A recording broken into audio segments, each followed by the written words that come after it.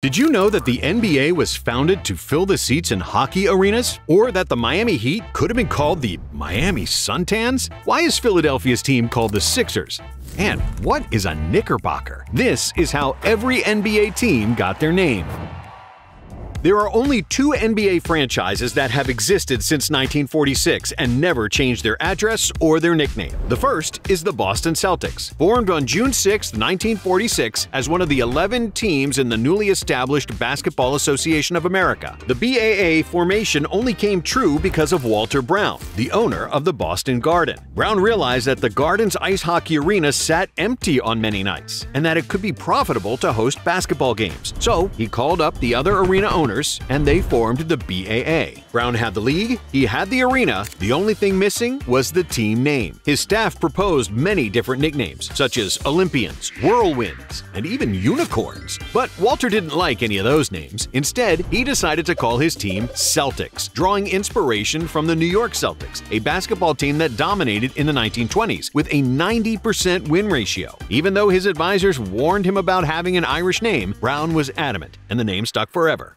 But the other original NBA organization that never relocated and never changed its nickname was also formed on June 6, 1946. Like Walter Brown, who owned the Boston Garden, Ned Irish was the owner of the Madison Square Garden, and he was also interested in packing his arena when there wasn't any hockey. So, just like Brown, Irish also gathered the members of his staff to cast their vote on a team name. They put all the suggestions in a hat, and the name drawn out was the Knickerbockers. The Knickerbocker was the name of the original Dutch settlers of the area that later became New York, and later, Knickerbockers became the moniker of New Yorkers in general. Immediately in their inaugural season, the Knickerbockers got shortened to Knicks, even though the official long version remains to this day.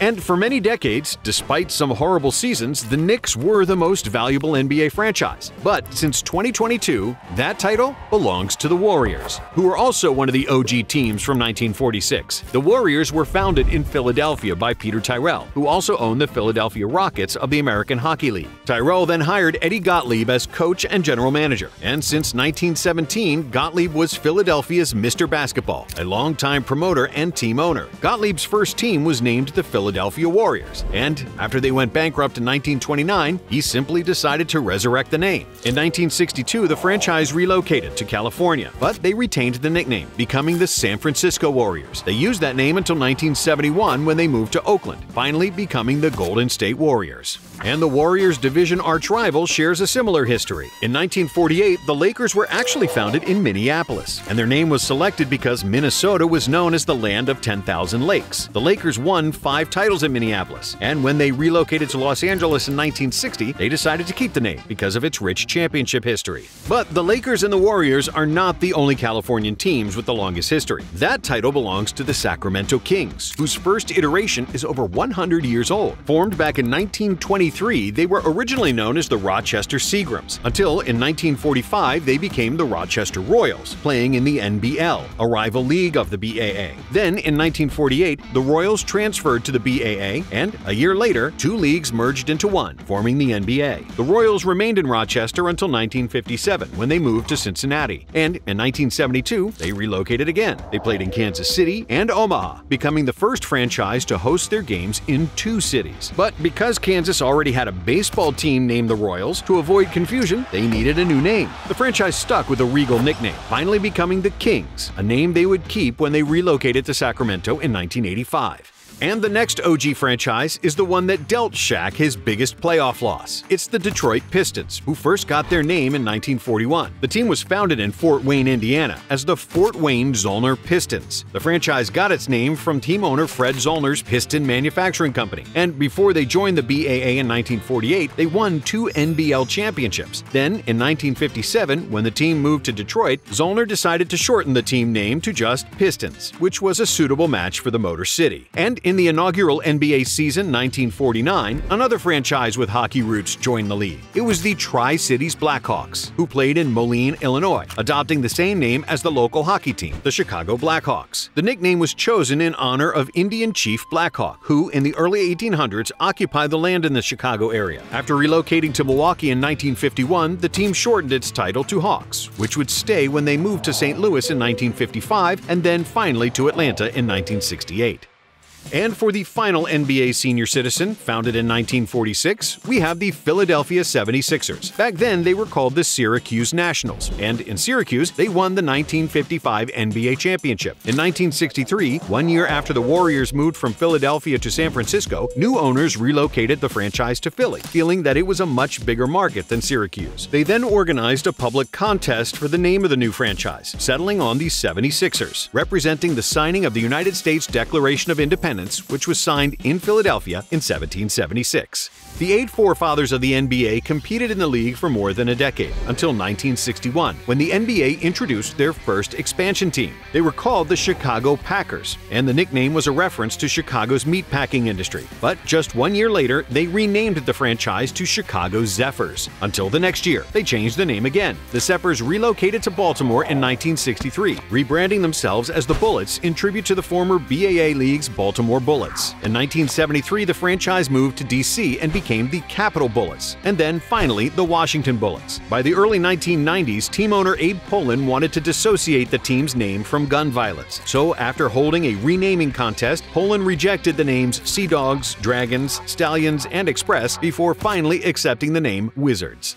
And for all you bracket wizards out there, tournament time is finally here. So fill out your brackets and bet on who you think will rise to the top with the sponsor of this video, DraftKings Sportsbook. Right now, all new customers who bet $5 will get $150 in bonus bets instantly. That's right, new customers can bet $5 on anything and receive $150 in bonus bets instantly. But the action doesn't stop there. Use your $150 in bonus bets on DraftKings same-game parlays for a shot at an even bigger payout. Combine multiple bets together from the same game, including total points scored, number of rebounds by your favorite player, and more. And if sports betting is not yet available in your state, don't worry, you can still join in on all the fun with DraftKings Daily Fantasy and have the shot to win cash prizes. So, download the DraftKings Sportsbook app now. New customers use promo code Nonstop and bet just $5 on any wager and get $150 in bonus bets instantly. That's promo code Nonstop, only at DraftKings Sportsbook.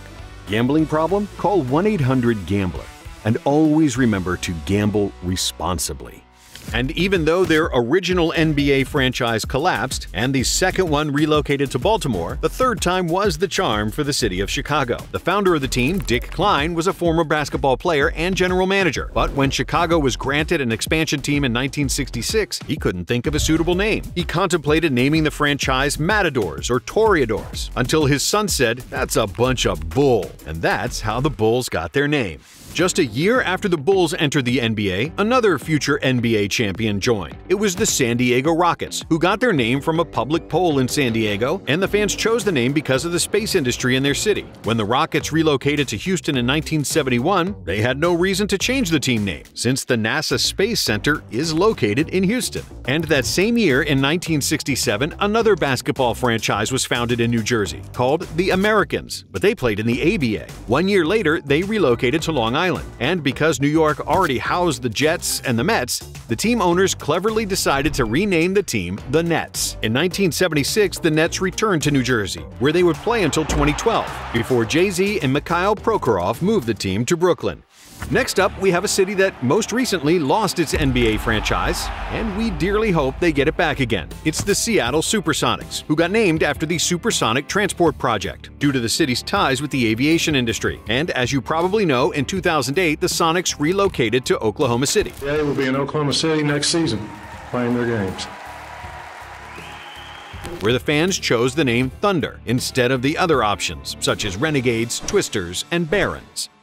Just like Seattle, Milwaukee lost their original franchise when the Hawks moved to St. Louis. But after 13 years without the NBA, in 1968, Milwaukee was awarded with an expansion team. Like most other newcomers, the owners organized a public poll, and the most popular entry was the name Robins. The name Skunks was in second place, but the owners didn't like those names, and they overruled the public vote, deciding to call themselves the Bucks, which was really a blessing. Just imagine if Giannis had to say, "I'm glad to be part of the Skunks." And that same season, on the other other side of the country, another city got their franchise. Also, like Milwaukee, the citizens of Phoenix proposed some terrible names for their new team. Some decent options included the Scorpions, Rattlers, and Thunderbirds, but there were also horrible submissions, such as Sunlovers, White-Winged Doves, and Cactus Giants.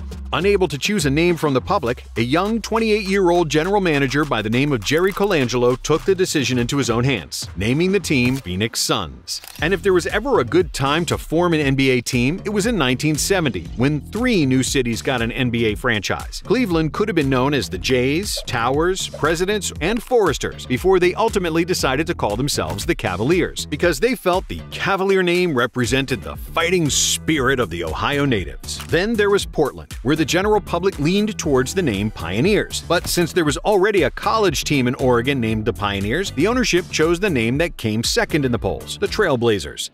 Then we have the Clippers, who were first founded as the Buffalo Braves. In 1976, the Braves had 3 future MVPs on the roster, but due to money problems, they were forced to trade them all and then sell the team to San Diego, where the franchise was renamed the Clippers, after the type of 19th century ship that was commonly used in the San Diego Bay. But just like the first time, it wouldn't take long before the city of San Diego lost their NBA team. The Rockets relocated from San Diego after 4 years, and the Clippers moved to Los Angeles in 6. After new owner Donald Sterling bought the team in 1981, promising that he'd never move the team. I'm comfortable here and I'm happy here and I just want to stay here in San Diego. It took him just 3 years to break that promise, establishing very early that he would become arguably the worst owner in NBA history. By the 1974-75 NBA season, the league had 18 teams, with the newest addition being New Orleans. Some options for the team name included the Crescents, Pilots, Deltas, Cajuns, and Dukes, but ultimately, they chose the most suitable name for their city, Jazz, since the music genre was invented in New Orleans. However, just after the Jazz posted the worst record in the league during the 1979 season, the ownership decided to relocate the team to Salt Lake City, where they never bothered to create a new identity for their team. And arguably one of the most important years in NBA history was 1976, because the NBA League merged with the ABA and agreed to accept 4 of the remaining 6 ABA teams: the Denver Nuggets, Indiana Pacers, New York Nets, and San Antonio Spurs. The Nuggets were originally called the Rockets, but since Houston had the same name, the newcomers were forced to make the change. After a naming contest, the teams settled on Nuggets, as a reference to the Colorado Gold Rush in the 1850s. The Pacers got their name after pace cars from the Indy 500, and also because pacer was a type of harness in horse racing, another big part of Indiana's rich racing history. And then there were the Spurs, who were just a 3-year-old franchise originally founded as the Dallas Chaparrals, and then in 1973 relocated to San Antonio. Like most of the other teams, the ownership organized public voting for the name, and they almost named themselves Aztecs before they ultimately opted for the Spurs, a very suitable name for a team in Texas. Then, 4 years later, the Lone Star State got its 3rd NBA franchise. After the Rockets and the Spurs, the Dallas Mavericks joined the league, and they got their name after a local radio contest. The name Mavericks won with 41 votes, in front of other options such as Wranglers and Express. By 1988, the NBA had 24 franchises, and then in the next 2 seasons, another expansion gave birth to 4 more teams. Miami organized a public poll for their name that yielded many unusual suggestions. The choices included the Floridians, the Sharks, Miami Beaches, the Barracudas, and the Tornadoes. One entry included the name Miami Suntans, which would have been hilarious, but they ultimately opted to be the Miami Heat. A year later, the neighboring city of Orlando also got a franchise, and they also had the choice to become the Floridians, but they opted for the name Magic because of their biggest tourist attraction, Disney World. Other options included Aquaman, Juice, and Astronauts, likely due to the vicinity of Cape Canaveral, which is 50 miles east of Orlando. And in the much colder part of the country, another franchise was born. And just like their Florida colleagues, the owners in Minnesota organized a public contest, where the most popular entry was the Blizzard. However, the ownership didn't like the Blizzard or the Polars, and they ultimately got known as the Timberwolves, because Minnesota was one of the only areas in the U.S. with free-roaming packs of Timberwolves. Dangerous Animals also happened to be the choice for the name of the next 2 expansion franchises. In 1995, the National Basketball Association decided to become binational and expand its business to Canada. Vancouver and Toronto joined the league, and Vancouver was first supposed to be the Mounties. However, after protests from the Royal Mounted Canadian Police, which were colloquially called the Mounties, the ownership opted to name their team after a local bear, the Grizzly. 6 years later, when the franchise relocated to Memphis, they decided to keep the name. And the story of the Toronto Raptors is surreal, because it's not like anybody has seen a dinosaur in the past 65 million years, but everybody has seen Jurassic Park, which was an extremely popular movie in 1995. So they simply decided on the name Raptors, which was favored over the other two options, Dragons and Bobcats. Interestingly enough, the Bobcats and the Dragons were also the two favorites for the NBA franchise in Charlotte. In 1988, Charlotte originally became the Hornets, and everybody fell in love with their team colors. But in 2002, after the Hornets relocated to New Orleans, Charlotte got another franchise in 2004, and this time everybody hated their colors. They chose the name Bobcats instead of Dragons, and some people believe that the owner Bob Johnson actually named the team after himself. However, after the Bobcats became the worst team in NBA history and the name Hornets became available again, Charlotte returned to their old name and colors, which was greatly appreciated by their fans. Then finally, we have the New Orleans Pelicans as the newest NBA team name. As we mentioned, New Orleans became the Jazz in the 1970s, and then the Hornets in 2002. But after Tom Benson purchased the team in 2012, he wanted a new team name and identity, ultimately deciding to call his franchise the Pelicans, per Louisiana's state bird. If you want to find out more interesting NBA facts, subscribe and keep watching Nonstop.